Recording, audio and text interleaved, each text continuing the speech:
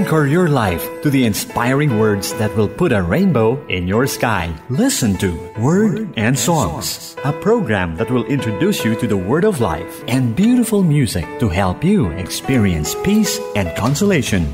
Join the Daughters of St. Paul for half an hour of Word and Songs.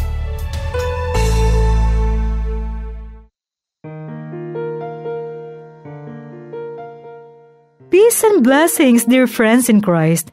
Sister Lines here of the Daughter of St. Paul is welcoming you to the fifth and final series of our reflection on depression and mental health here in our program, Word and Songs, nourishing your soul with the Word of God and inspiring you with music beating from the heart.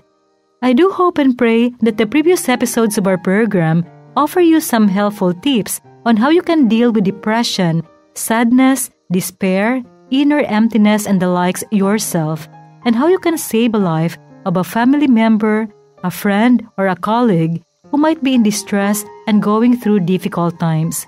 By listening with empathy to their stories of pains and sufferings, and by referring them to the right person who can offer professional help and spiritual guidance in their dilemma.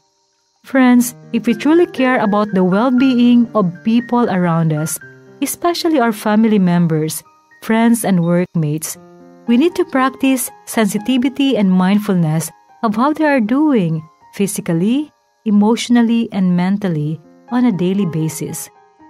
We are now on the season of Lent, so we'll try to see how we can make sense of depression this Lenten season by learning from the experience of Deacon Jim Duherty, who underwent depression himself in the season of Lent. Before I give you that, may we listen to our first song. There's an empty space in your distant gaze, and you may look away, the void still stays. There's a hollow part in your weary heart, and though you try again, no smile can hide your pain. Fear not the night within, that's where my light begins, so you may one day see my face.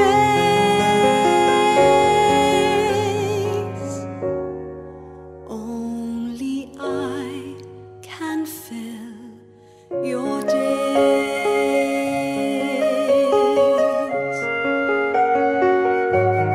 There's a raging storm in your broken soul, and how you wish away your troubled days. There's an open door at your deepest core, and though you lose your way, you'll still come home someday. Fear not the noise within, that's where my voice begins, so you may one day hear my song.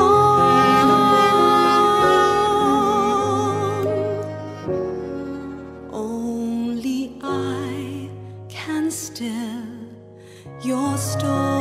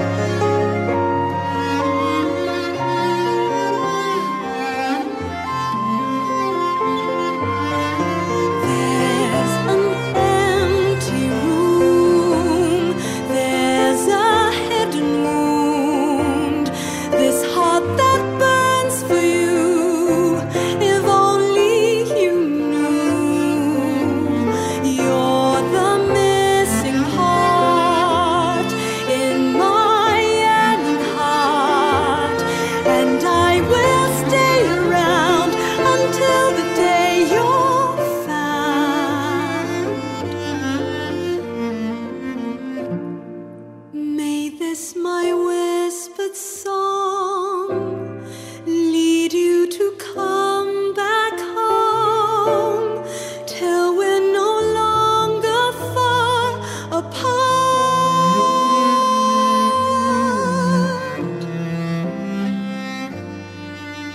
Then will your laughter fill my heart.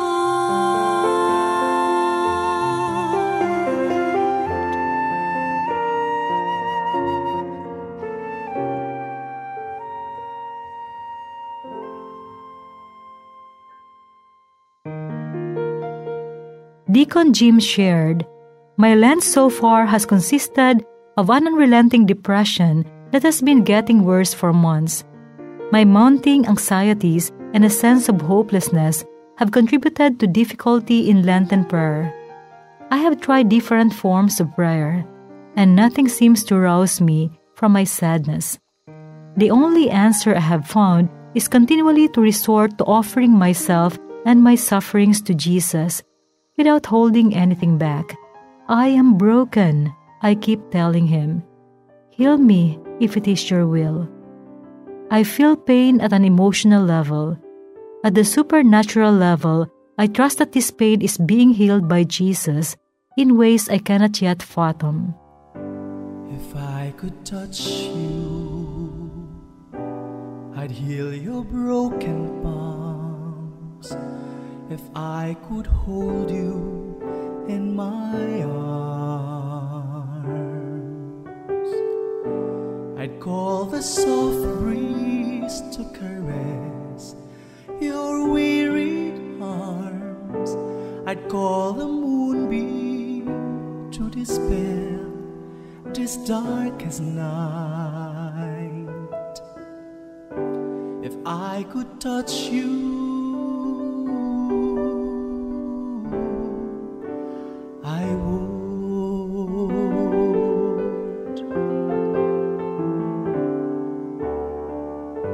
If I could hear you, your words of anguish, if you'll just whisper in my ear, the sadness weighing down your heart that no man sees. If you just call me, I would sing, oh flaming hope. If I could hear you, I would. Long have I waited for you to hear my cry. Long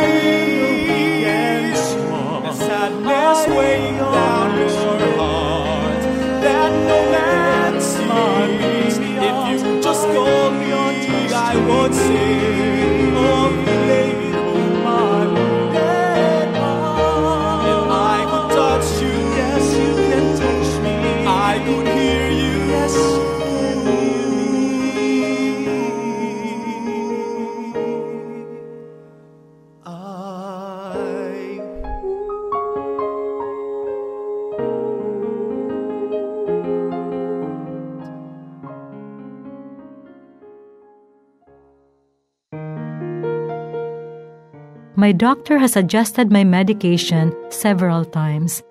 A few days ago, the latest change improved my outlook a little. I'd like to think that my prayer would be more intense and focused if God just took away my suffering.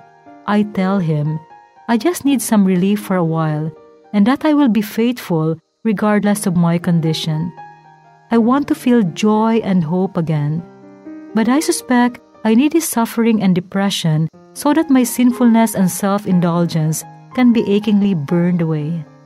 I recognize an anger and a sense of inferiority in my depression, which requires me to give this to God as well.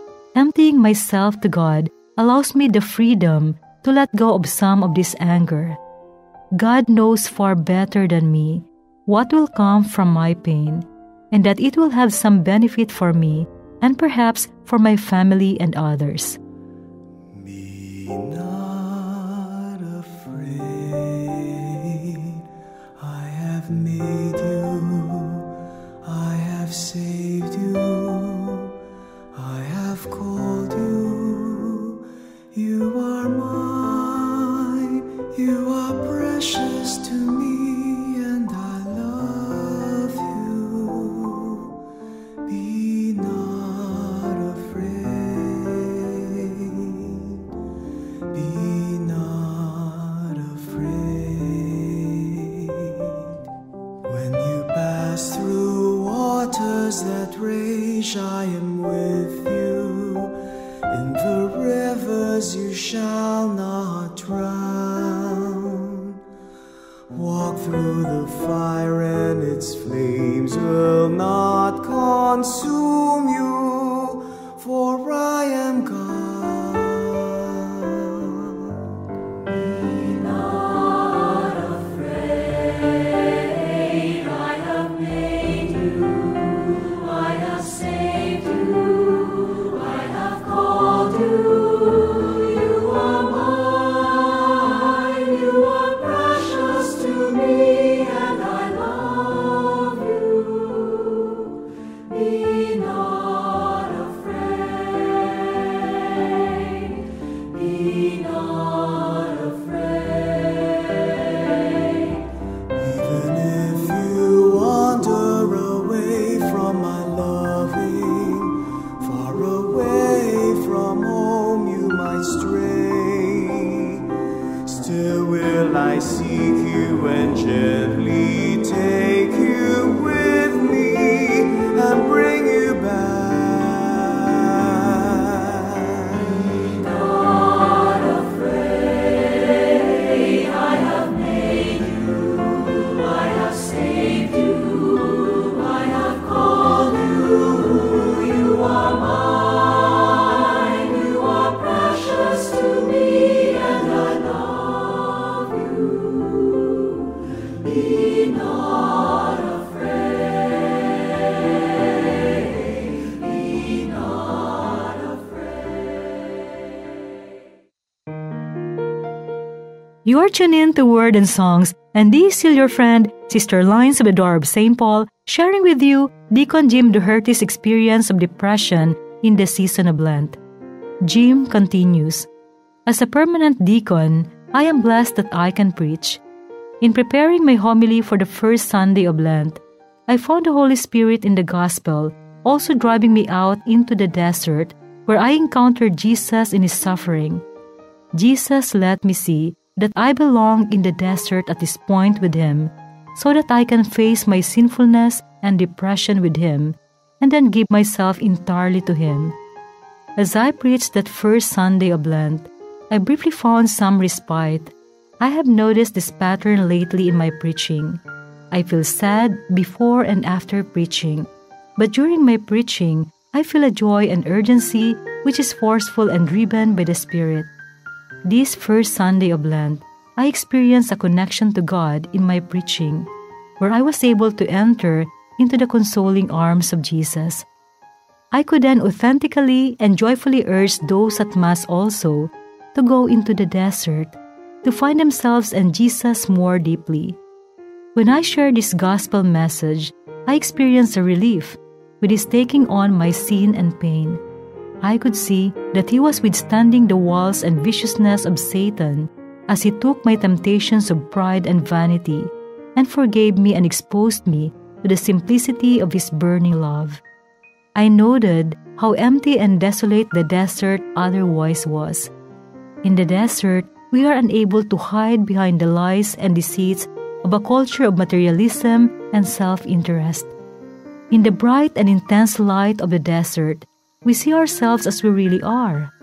We are given the choice of running out of the desert and leaving Jesus behind, or staying with Jesus and trusting in His mercy, healing, and goodness. O Lord my God, teach my heart where and how to seek You. Teach my heart where and how to find You.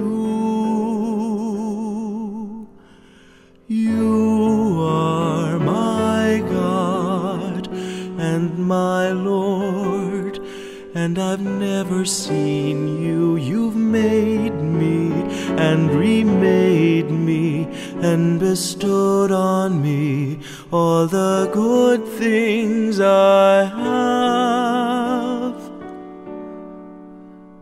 And still I do not know You. I have not done that for which I was made. O Lord my God, teach my heart where and how to seek You. Teach my heart where and how to find You. For I cannot see You unless You teach me, or find You unless You show Yourself to me. Let me seek You in my desire. Let me desire You in my seeking. Let me find You by my loving You now. Let me love You when I find You. Teach me, Lord, teach my heart where and how to find You.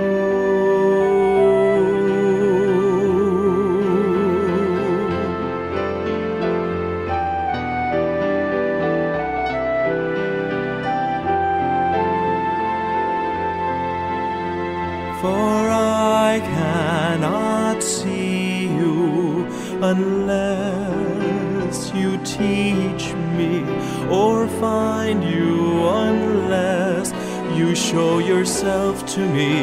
Let me seek You in my desire. Let me desire You in my seeking. Let me find You by my loving You now. Let me love You when I find You. Teach me, Lord, teach my heart where and how to find You.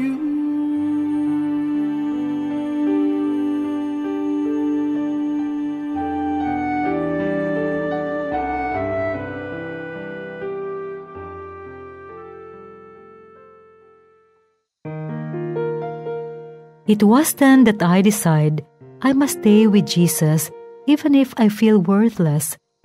Things only make sense when I am with Him. The Holy Spirit keeps driving me towards Jesus and the desert. I am tired and fatigued by the effort of being obedient to the Trinity. Where are the spiritual consolations that had been part of my life for many years?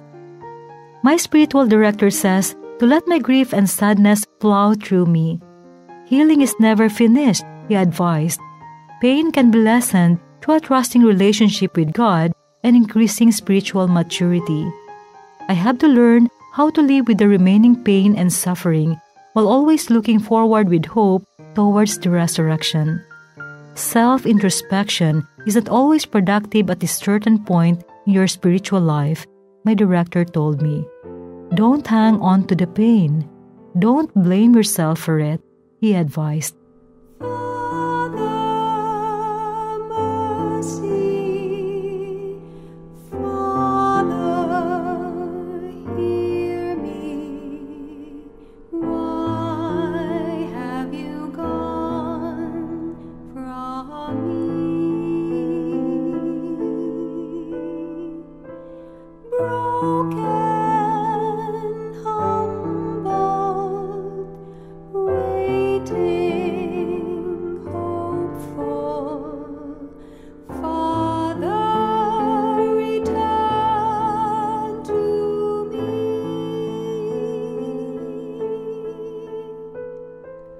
Wash me, my Lord, forgive me my sin.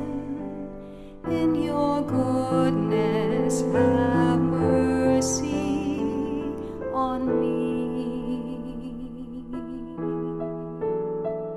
For I have done evil before you, I know, have sinned from the day I was born. Father, mercy, Father, hear me. Why have you gone from me? Broken, humble, waiting, hopeful, Father, return to me. Teach me your wisdom, cleanse my heart, and I shall be whiter than snow. Sing to me songs full of gladness and joy, and the bones you have broken shall rise. Father, mercy, Father, hear me. Why have you gone from me? Broken, humbled, waiting, hopeful, Father, return to me.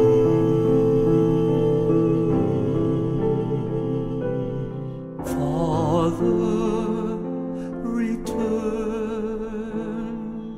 to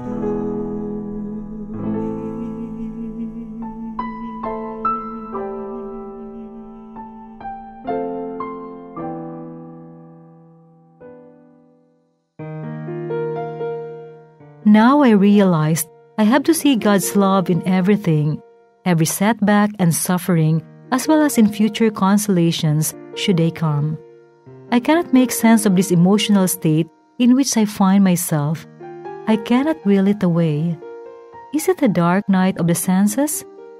This dark night of the senses can only occur after we break habits of sin and acquire habits of virtue. My sufferings seem to have some elements of the state of dark night of the senses, perhaps at the very beginning level. Melancholy, anxiety, and depression are often associated with a state of spiritual life, except that these feelings should result in a purer desire for God. My desires have been somewhat purified, but I am still resistant to total surrender to God's will. I have always desired to be closer to God, even when I began more deeply to experience suffering. But I have never experienced such suffering at this new level before. I'll keep trusting in God, trying to pray and surrender myself to God's will. There you are, friends. I hope you learned something from the experience of Deacon Jim, how he dealt with depression by surrendering himself to the consoling arms of Jesus, asking Jesus to heal his pain and suffering. We too can unite our pain and suffering with that of our Lord Jesus, especially this season of Lent, in order to find meaning in our pain and suffering and make it redemptive. At this point, I'd like to acknowledge and thank the source of my sharing.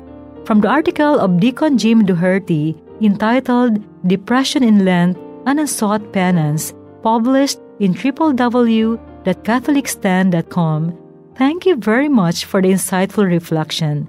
Likewise, special thanks to Jesuit Music Ministry, particularly all the composers, producers, and artists of the songs we featured in this program.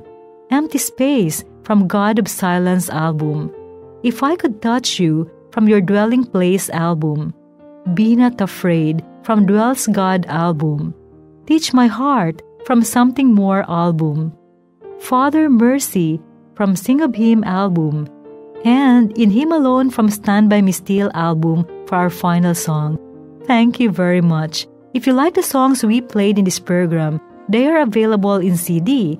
Just visit any Paulines Media Center or St. Paul Bookstore nationwide. Or, if you are here in Mega Manila, just visit Tanging Yaman Store at the 5th level of SM Mega Mall in front of the chapel. To those of you who follow us in YouTube and Facebook, thank you for listening. Remember, Paulines Radio PH is linking lives and healing hearts. And if you're searching for spiritual books and media materials that would help enrich your spiritual life, do visit any Paulines Media Center nearest you or visit our website www.store.paulines.ph. I'm Sister Lines of Adorb St. Paul saying bye-bye for now. Thank you so much for keeping me company. Join me again next week for the Lenten episode of Word and Songs. Have a meaningful Lenten journey. God bless us all. In Him alone is our hope. In Him alone is our strength.